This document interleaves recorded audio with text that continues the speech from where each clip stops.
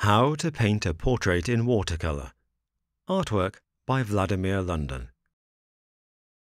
Part 4. How to Paint Decorative Design in Watercolor.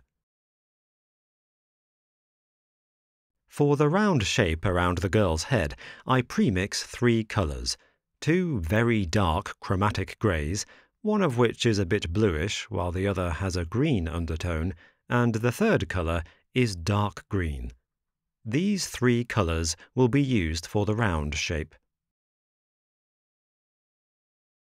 Don't ask me which pigments I mixed together to achieve such colors. For the purpose of this lesson, it doesn't matter. However, there is one good tip I would like to give you. If you want to use very dark colors, do not mix black paint. Black watercolor looks really dull. If you want to go dark grey, it is much better to mix some complementary colors to achieve chromatic greys. What complementary colors are and how to achieve chromatic greys is fully explained in the section on color theory in the Watercolor Academy course.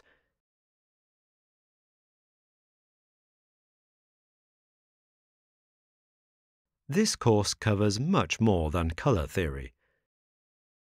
You will learn the rules of composition, how to mix and apply pigments, how to paint in alla, prima and layer by layer, how to make realistic portraits and figures, how to paint botanical and animalistic artworks, how to paint seascapes and landscapes, how to paint still life and architectural compositions. The best thing about this academy is that it comes with a personal tutoring course.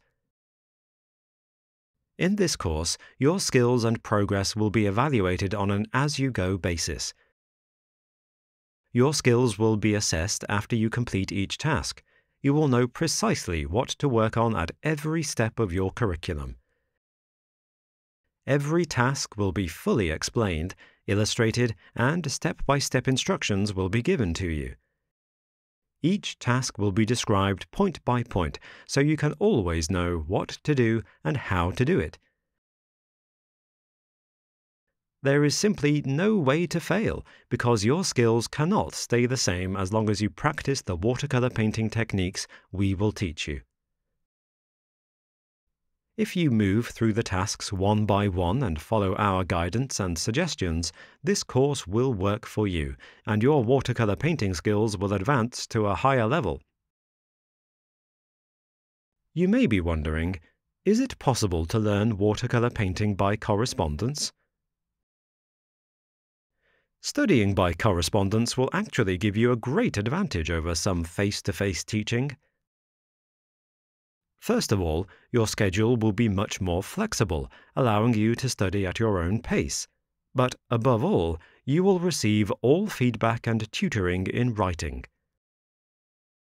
This means that it will be available for you to keep and refer to at any time, so you can reread instructions and explanations, recheck our critique, refresh yourself on rules, remember advice you were given, and refer to educational materials that will be provided for each task. If you do not understand something, we will create a special video tutorial for you. For example, the very video you are watching right now was created for one Watercolor Academy correspondence course student. She had trouble with one particular topic: how to preserve white paper when making a variegated wash wet into wet. Part 2 of this video lesson was done to illustrate the process step by step. So, if you become our student and have any challenges or questions that we cannot explain in writing, we will make a dedicated video to show you how it can be done the right way. To see if this course is right for you, check our free video lessons on watercolor painting techniques. You will find the link to these lessons in the description below.